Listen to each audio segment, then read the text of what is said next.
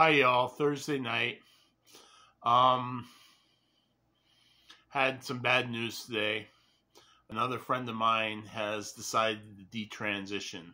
Um it's the second person I know who had to stop transitioning from male to female because of monetary, social, and family pressure to go back to her old life.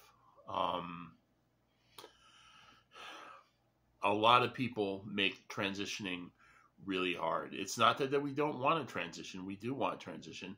It's just that sometimes when you transition, society wants to put you back where you were. Um, the pressure, there's a lot of pressure. I mean, I look at it this way. I've been having a hard time finding work since I came out as a trans woman, especially in education, which I understand. I understand why it would be harder for me to get a job in education as a trans woman. But um, it's just, you know, you can't say we're not marginalized if the only reason that people stop their transition is simply because of social pressure and societal pressure to conform to your old gender stereotype.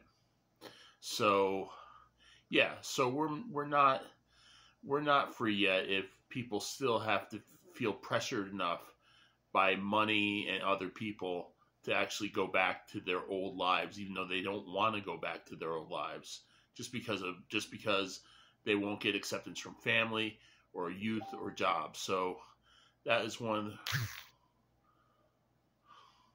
of the reasons why you know